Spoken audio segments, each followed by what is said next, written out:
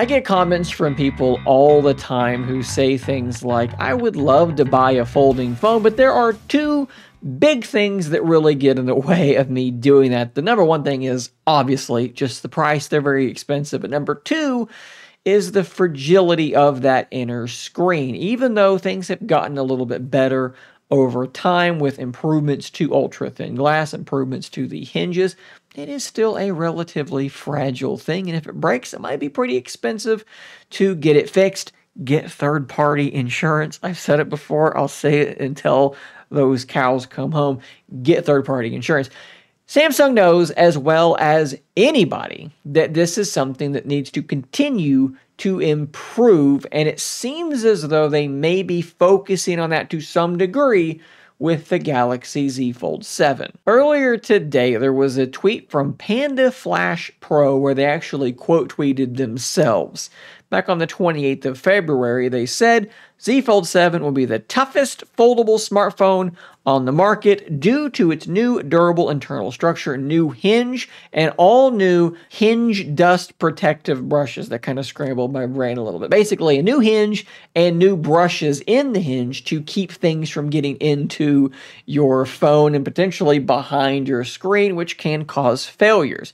They quote tweeted themselves and they said, confirmed. Flexible glass also will now change 100%. So they're changing the flexible glass that they are being used. I don't know if it means that they're 100% going to change it or they're going to change it 100%.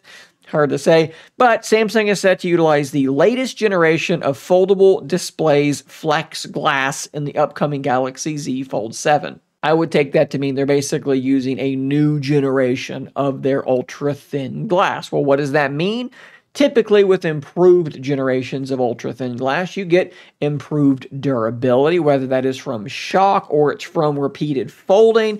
You probably get a reduction in the visibility of that crease as it has better ability to kind of bounce back from that persistent folding. And in the past, it's also meant that it's gotten thinner. They've maybe removed layers from it that they don't need anymore or something like that. It's gotten thinner. It's all good stuff. These are all very, very positive things. What about that hinge though, right? We've also seen other OEMs in the past adopt something called a water drop style or teardrop style hinge mechanism.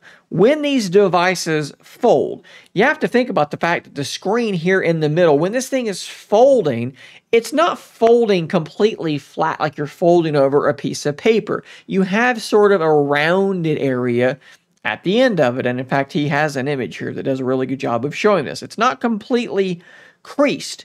These other OEMs, when they use the water drop style, what we're talking about here is take that sort of curved area and increase the radius of it, make it bigger so that it's not creasing it quite as tight as it was before. Maybe it's like this and it used to be like this. This actually does make a really big difference. Now, Samsung has been reluctant to adopt a larger radius bend or crease in their devices, presumably because it makes it harder to do waterproofing and dust proofing. Maybe that's what the new brushes he's referencing, maybe that's what those are about. Maybe they have found a way to kind of marry the best of both worlds. So better UTG, better hinge, better brushes to keep stuff out. This could result in a Z Fold 7 with a much reduced crease. And that kind of brings us to part 2 of this article here on ShaneCraig.tech, but also of this video. This is coming from a post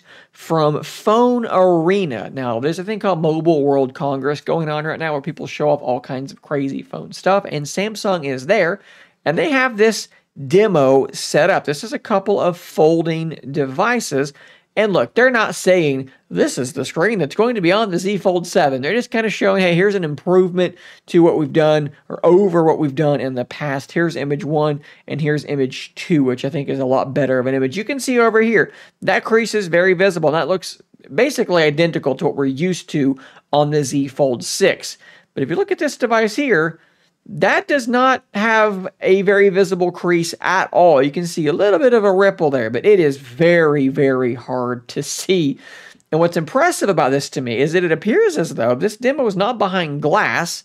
This looks like something you could walk up and pick up and mess around with. Like you guys might have seen in my recent unboxing of the Oppo Find N5, before it's ever been creased the first time, folded the first time, the crease looks incredible. After it's been folded a few times, the crease does start to become more visible. Now, don't get me wrong, this thing's crease still absolutely murders everybody else North America-wise, like the Pixel and the Z Fold. It's even better than the OnePlus Open. It's fantastic. But my point is, you keep folding it, it does get worse. It hits a certain plateau where it doesn't really get any worse than that. But this might already be broken in, and if that's the case, that is extraordinarily impressive. So if we kind of combine everything we think we know about the Galaxy Z Fold 7, right? So we have the bigger screens, probably an 8-inch inner screen. We have a thinner 4.5 millimeter thick body. We have a 200 megapixel primary camera, a larger vapor chamber, so it's going to be able to keep itself a little bit cooler than before. The S Pen almost certainly sticking around, despite the fact that the S Pen digitizer appears to be gone. Also, these rumors of an improved hinge, improved ultra-thin glass, and a much reduced crease. I think this might be the Z Fold device we have been asking for a really long time. Also notice that that device is as thick as a normal phone, as wide as the normal phone is what I should say. That means your cover display is not going to feel weirdly narrow. It's going to be right there with the other foldables in the world with a normal phone-sized cover display. All of this to me points in very, very good directions. But as usual, I'd love to hear what you guys think in the comments down below. Be sure to check out the written article linked down below as well. You can see some of the images and all the sources for the information in today's video. Subscribe for more content like this, and until next time, stay nerdy, my friends.